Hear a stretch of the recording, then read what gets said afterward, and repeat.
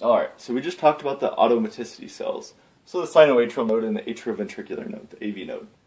Next, let's look at the rest of the heart. So besides these two locations, those two small nodes, made up of a few cells, now we're going to look at the rest of the muscle tissue of the heart. So as explained, the automaticity cells had phase 0, 3, and 4. Phase 0 is going to be depolarization, phase 3 is going to be the repolarization, and phase 4 is going to be your resting potential. So the rest of your heart, so the myocardium, is going to behave a different way.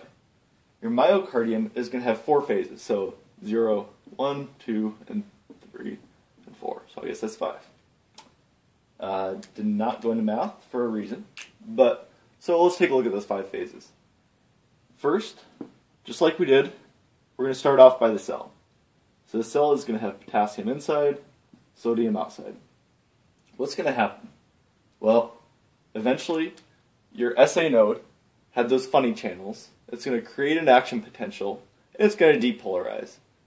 When it depolarizes, it creates that action potential. It's going to propagate. That action potential moves down through the AV node, through the bundle of His, through the bundle branches, through the Purkinje fibers, and eventually we reach our destination, the myocardium.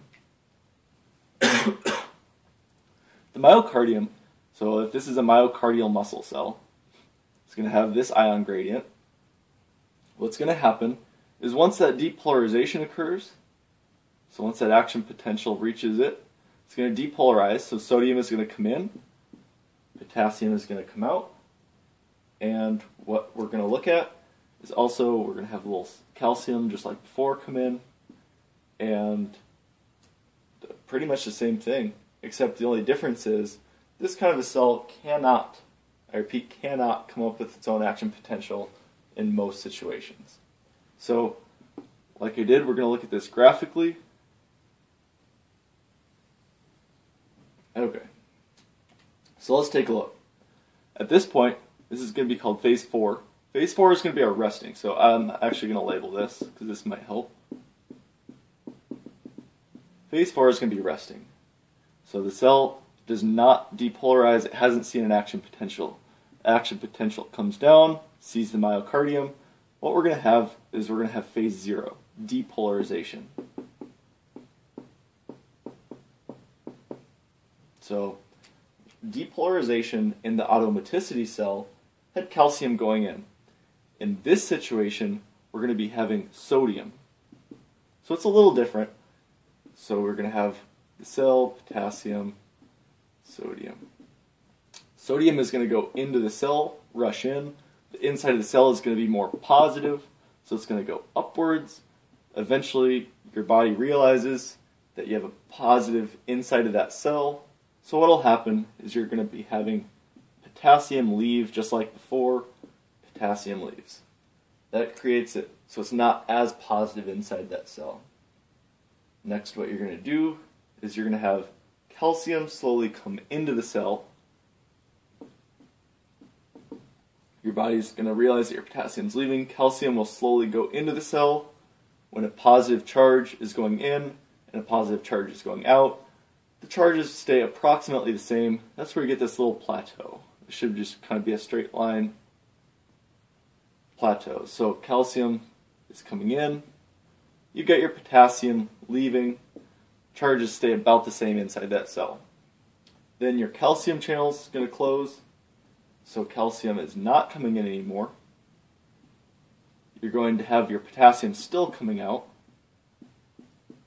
What that's going to do is it's going to bring the inside of that cell more negative. And when it becomes more negative, you're going to come back down to resting membrane potential.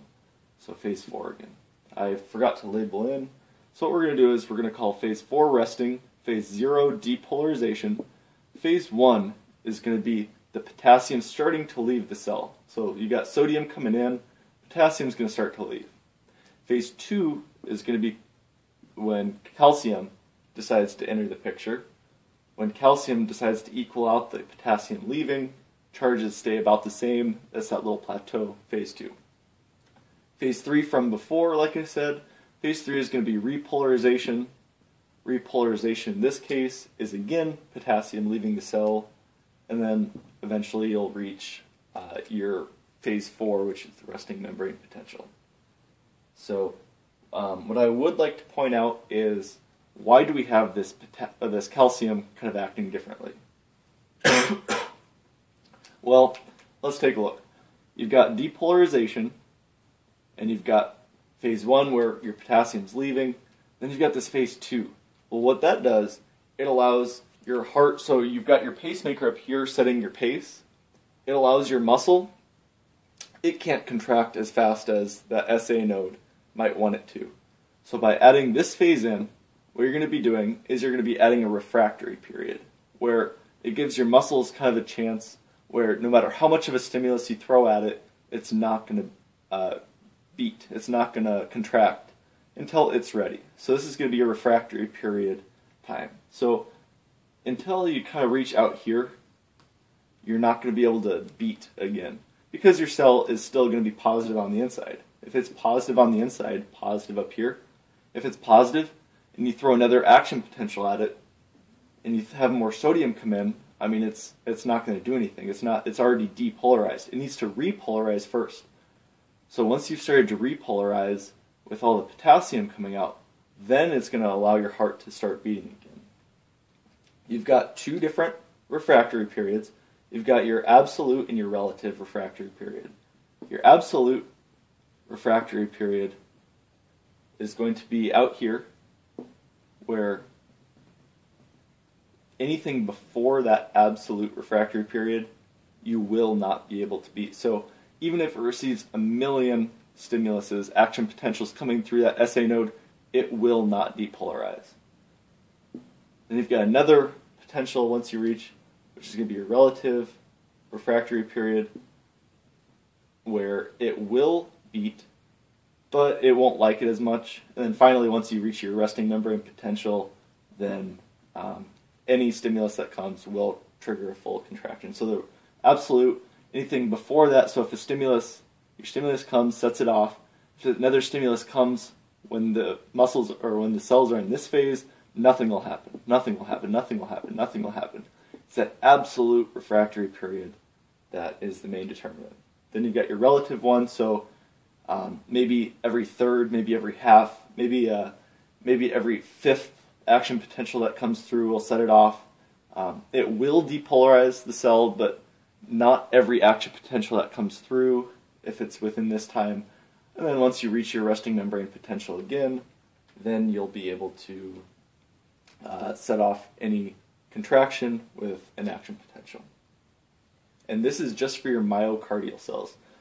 So looking back, you've got your myocardial cells with phase 0, which is depolarization, phase 1, which is the potassium coming out, phase 2, calcium, 3, repolarization, and 4, which is going to be resting. Your automaticity cells, which is your SA node and your AV node.